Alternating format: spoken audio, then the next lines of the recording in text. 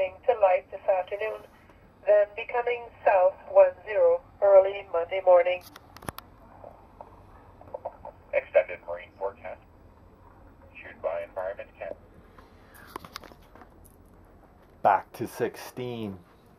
Anyways, clearly we have a VHF radio mounted on the boat, and they're great for obviously communication between vessels and when entering a port and so on and so forth, as well as getting the marine radio through the Coast Guard, weather reports and notices of aids to navigation or off course or whatnot. So it's beneficial for just that straight voice communication clearly, and every boat should have one, no matter what the size, and everybody should actually have the radios on so you can hear if somebody's calling a security or if there's an oversized boat going through a narrow channel, so on and so forth. Unfortunately, that's not always the case, but I digress. That's not what I'm here to talk about today. The other really neat feature is for radios that have what's called a DSC capability, digital selective calling, and I think it's pretty much every VHF radio built since the mid-late 2000s have built-in DSC capabilities. One can get the radio registered through the Coast Guard, either in the United States, U.S. Coast Guard, or in Canada through Industry Canada. And what that allows you to do, when you receive your MMSI number, you'll have provide some information about the name of the boat, the length of the boat, the gross tonnage, and potentially how many persons can be on board the boat. So in an emergency situation, all these radios have a little panic distress button on them, as you see there. And I'm not going to push it, but it's clearly protected because you don't want to push it unless there's an emergency. This one just flips open. You hit that button, and the neat feature there is that the radio will continue to transmit your MMSI number and a signal of a distress. It won't give the nature of the distress, for example, if the boat's sinking or on fire or somebody's having a heart attack or whatever, but it will notify the Coast Guard where you're traveling, as well as other boats that have DSC capabilities in the radio. You'll hear that there's a distress, and it'll give the MMSI number, and it'll give if the radio is hooked up to a GPS, it'll also transmit the coordinates as well as the time when the distress was sent. Now this radio on the boat we have this standard horizon fixed mount radio, and I have it wired into our small chart plotter. And the other thing is, so like I say, if you have that hooked up to your chart plotter, it's going to transmit the coordinates of the radio, or at least the GPS, and that'll do that automatically. So if it's an emergency situation, most people will probably be in a panic and they don't want to be on the radio, and they're trying to remember where they are and what the name of the boat is and everything else. We've heard it before. So the radio will do that automatically for you. So if you have to abandon ship, you hit that button and you dive in the water. So you don't have to worry about trying to get your coordinates out and the name of your vessel and the size and so on and so forth. So that'll transmit that automatically. But the other neat thing is, like I say, if you're hooked up to if both radios, for example, the boat that's sending it and a potential boat in the area like us, it will show up on the chart plotter, and it'll show, the way Standard Horizon presents it, I don't know about other GPSs, but the way Standard Horizon does it is it just shows up with a little box and then the actual MMSI number of the person that sent it. And if you just put your cursor over it, it'll show the date, the MMSI number, the date, time when it was transmitted, as well as the coordinates. And it'll give you a, from our current position, this one was 32.49 miles at a bearing. So obviously, if we were 32.49 miles away, we probably wouldn't receive it, just simply because the radio doesn't have that transmission capability. But if it was more local, it would show up. Now, one can use that in an emergency situation, and obviously there's clear benefits of that. The other neat thing is to communicate between friends, you don't even have to pick up the microphone anymore. If you have your friend's MMSI number registered into your radio, at least saved, like I have a directory with a number of MMSI numbers as well as the name of the vessel that it's associated with or sort of assigned to, so I can scroll through there and just do an automatic position send or even a position request to our friends. And that's what this one is showing up here. Now this one was done a few years ago. It's just one of the ones I haven't deleted, and that's why it's showing 32 miles from our current position. This was on a long weekend in 2009 actually. It was a position request. Actually, I think I sent this from my handheld, and I'm going to get to that in a second too. So you can, like I have my radio set to automatically reply if there's a position request, meaning, let's say we're crossing the lake and we're hoping to meet up with our friends on the other side, and they're already there and they want to know roughly where we are. They can send a position request to my radio, and obviously as long as the radio's on and the GPS is on and they're all happily working with each other, my radio will just automatically reply back to the radio that's asking for the request, and my position would show up on their GPS or on the radio, because a lot of newer radios have bigger screens and the GPS is built right into them. The other thing is the handheld. We have a funky Standard Horizon handheld radio that we got a few years ago.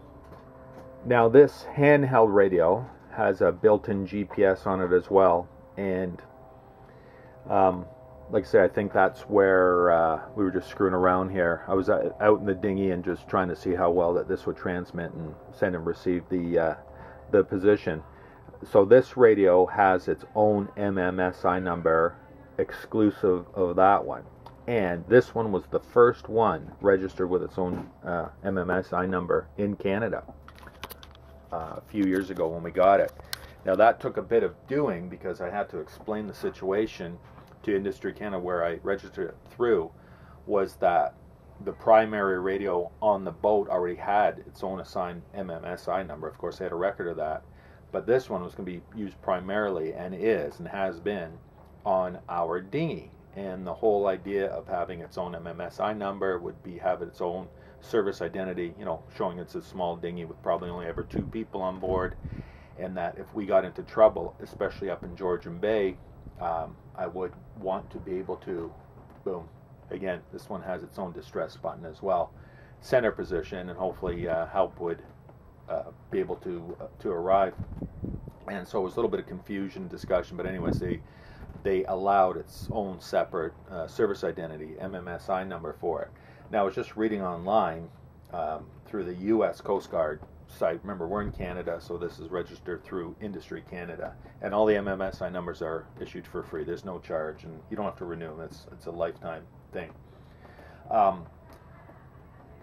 But on the U.S. Coast Guard site, they are not allowing handhelds to have their own MMSI number. So their workaround is put the same MMSI number into this radio as you have on your ship station.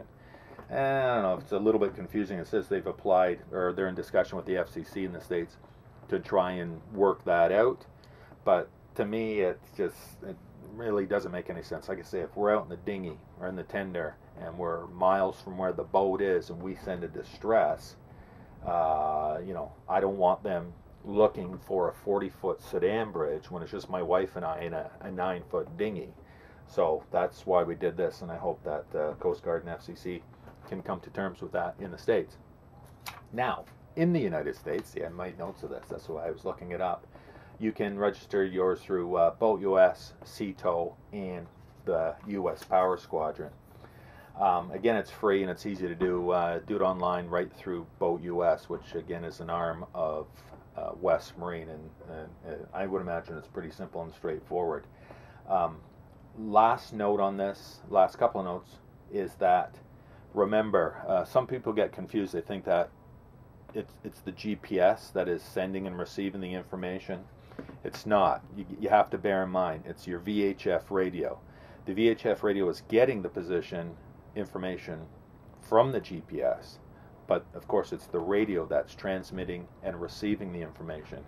So you have to keep in mind that, as with all radios, it's line of sight communication. So for example, we are in our marina, which is half a mile inland from the big lake, and it's next to impossible for us to communicate from here through the trees and the buildings and everything out to the lake. So if there was a distress a mile offshore, we probably wouldn't hear it. Not directly. The Coast Guard would rebroadcast it as a mayday, but we wouldn't be able to hear it directly. So again, if it's just a simple position request or position send, and we're trying to communicate between buddies, more than likely it isn't going to happen. If we're out in the middle of the lake and we're trying to communicate across the lake, probably, because we got a nice radio and a nice antenna and really good reception. But on a handheld, not so much. So you got to keep that in mind. It's the radio that is getting and transmitting the information. The GPS is only telling the radio where you are in the world. Yeah. Final thing was the MMSI number. Now, most radios allow you to only punch in your MMSI number that you want to 1, maybe 2 times. After that, the radio's got to go back to the manufacturer, and they have to reset it, and then they'll send it back to you, because that is done obviously for some sort of security reasons, but there's no way to reset it. So if you try to punch in your 9-digit code into your radio and you make a boo-boo, or you buy a used radio, or you want to sell your radio to somebody else and get rid of your MMSI number off of it, chances are it's going to have to go back to the manufacturer, and they'll clear that out of the memory and send it back to you, and then you can put the new one in. So bear that in mind. You only have 1 or 2 chances. Read the instruction manual in your radio to see what is said about that. But if you ever want to sell a boat and the radio is going with it, or you're just selling the radio because you're upgrading, it happened to me. When we got that radio a few years ago, the radio that I was replacing, I had the MMSI number into it, sold it to another boater, and again, to try and get my number out and his number in, just wouldn't happen. So I had to go back to Standard Horizon, which is, we're in Ontario, Canada, and I had to go down to California. So you can imagine there was a couple of weeks lag time in there. I mean, they do it for free, but just it's a little bit of a hassle, shall we say. So keep that in mind.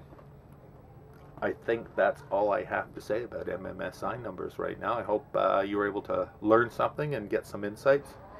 And yeah, so check your radio. If it's got DSC, absolutely get an MMSI number, even if you don't have a GPS. If you have a separate GPS, look at your owner's manuals and see how to wire them together. It's pretty straightforward, unless you're dealing with Standard Horizon, because the purple wire out of the GPS goes into like the brown wire on the radio, which is a little bit of a confusion on the in and out. I think it's only 3 wires. But anyways, it's a neat feature, and doesn't cost any extra money. So, and it could help save your life or save the life of somebody else in the future. So there you go.